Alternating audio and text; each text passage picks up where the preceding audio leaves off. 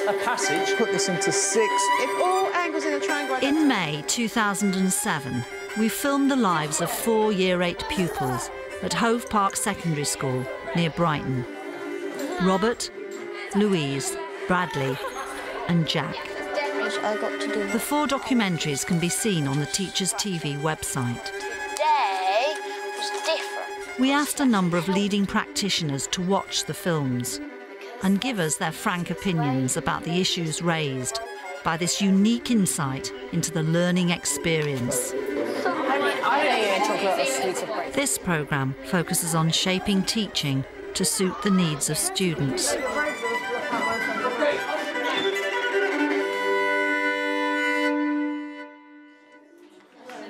Would it be really bad because she doesn't have ears? Louise was seen growing increasingly frustrated in Spanish.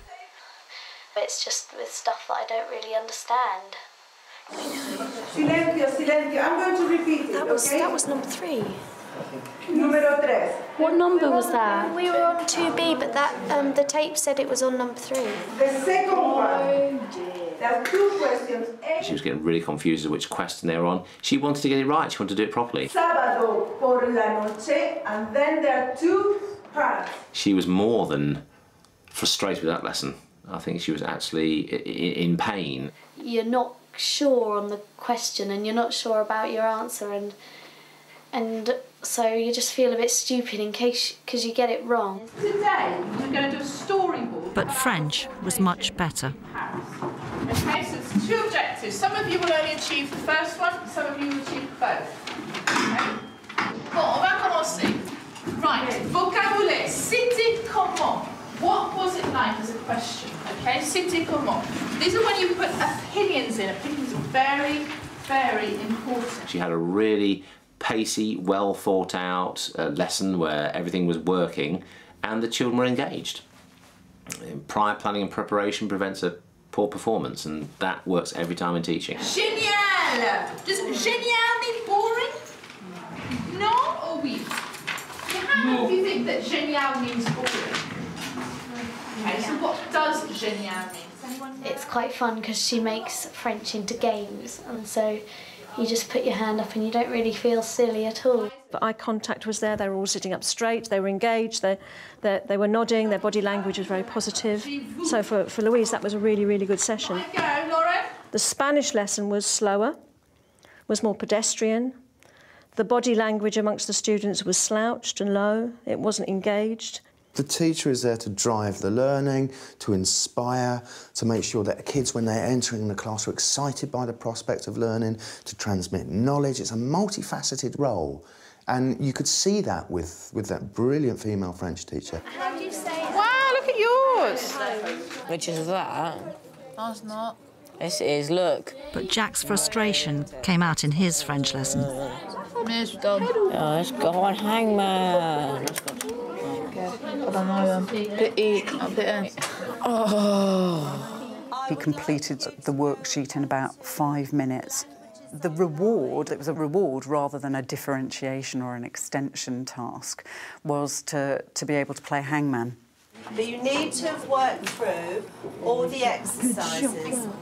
It was very task-based. There wasn't anything about how this might extend your learning. It's just, you're going to do this, you're going to do that. It's all too easy. Who's this going to be?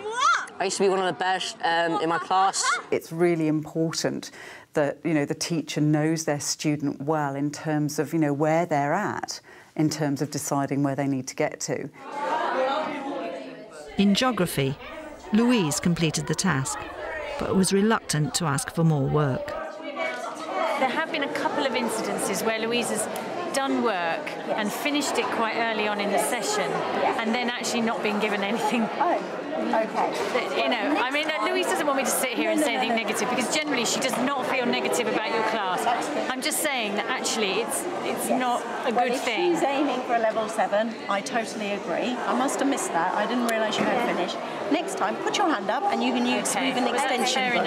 Differentiation should be built into any piece of work, that there's extension work naturally there, that you can go as far with it as you wish. Well done. The idea of asking for extension work is ridiculous. No child's ever going to do that. You might as well just ask the teacher to beat you up there and then to save it happening on the bus on the way home later. There is an issue of when a pupil says they've finished, and they haven't always finished. Sometimes they've done it too quickly, too sloppily.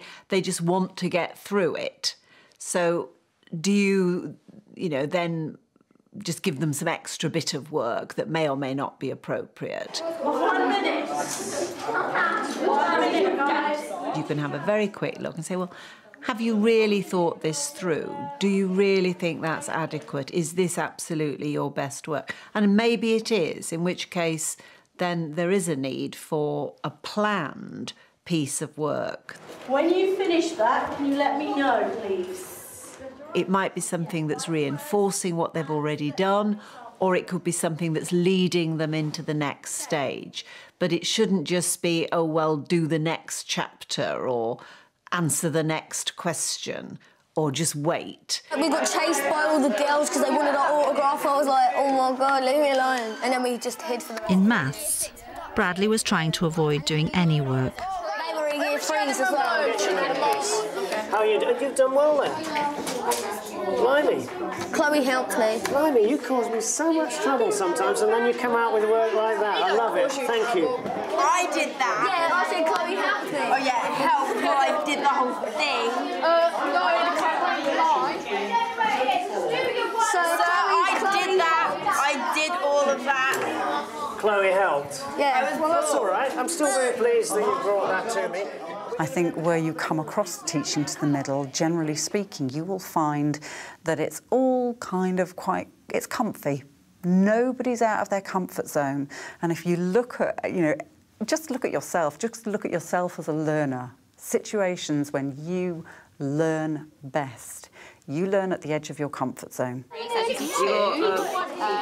In some of the lessons, a lot of kids are like chatting around me and stuff, and you try and concentrate, but it's really, really hard. To stay healthy, you need to cut down on all that fattening food and eat much more fresh fruit and vegetables. I suggest when I'm talking, you are silent. Jack, that same applies to you.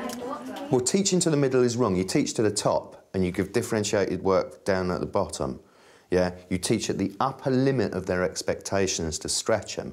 If you teach in the middle, the ones at the top are just going to completely turn off education. You're like a whole bag filled with food or something. Children are just getting bored and start talking, and then you start talking to them and you end up getting dragged into the conversation and stuff, and it's really, really annoying. I totally accept teachers' points, and I'm a fierce advocate of this, that differentiating in a lesson 30 ways is absolutely impossible, and that the expectation that we should perform 4 different lessons at the same time is an absurdity. However, it costs you nothing to just fill in a box going, what I'm going to do for Louise when she's finished the work. I think you should have lunatic expectations of your children, and if they think you're mad and they think you're crazy in what you expect of them, and you're using language they've never come across before, that is fantastic. So, now the aim for this lesson was to know the 7 nutrients that you need to stay healthy. What you actually have to realise with bright children is when they've dealt with the basics and they've understood that, like anything, they've done the detailed, specific questions related to the subject, what they then want to contemplate is the philosophical. So it's looking at the much bigger picture and asking a question within that, and how far can you take that question. That's why computer games are popular, because there are different levels you can progress to, and you get the sense of excitement about progressing to another level. They don't sell you kind of a PlayStation game that's only suitable for people with a certain IQ, and the higher level one that's available for people with a higher IQ. Oh, yeah, please get on my seat. Please can you move on? Please can you move on? Students can become skilled at self-designing, actually, of learning, so that they start to select depth, breadth that meets their particular needs. And it's a way of personalising, is to put the emphasis on them making the choice. If it comes to, like, really long words, like confused or over-exaggerated, I can't do. I have to have some help with it. And they write them either on the board or they spell it too quickly. and I'd just get annoyed, so I just would like 5 minutes alone with the teacher to teach me how to spell properly. He's very clear he wanted help with his spelling. You know, it came down to something that might, you know, sound quite basic, and I thought that was a really valuable point he made, that, you know, I want a bit of time, I just want a bit of time on my spelling. That things like that actually clearly did matter to him. In a way, if you treated Bradley like a boy with English as a second language, which he in some ways is, you would think, well, what's the problem? We'll put in the kinds of additional support that he needs to develop those skills. We'll make sure that all his teachers know that he has difficulty with spelling and he needs some basic word vocabularies. He needs to be tested on it. You know, you've got to start where Bradley is, not where you wish he was. Please get on the seat. About Holland. I don't like writing. I find it hard, but I know it up here in my head. But when it comes to writing it down on paper, I find it hard.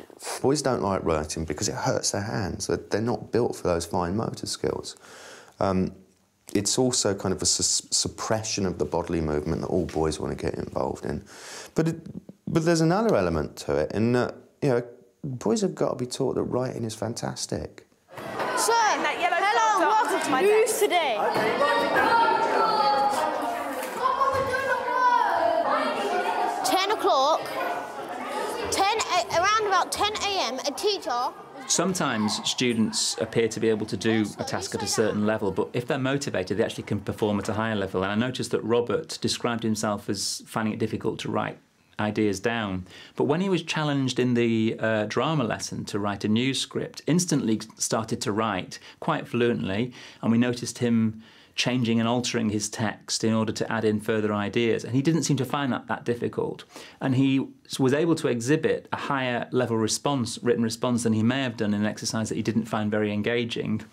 And I think that suggests that sometimes through changing the nature of the task, we can actually elicit a higher level response.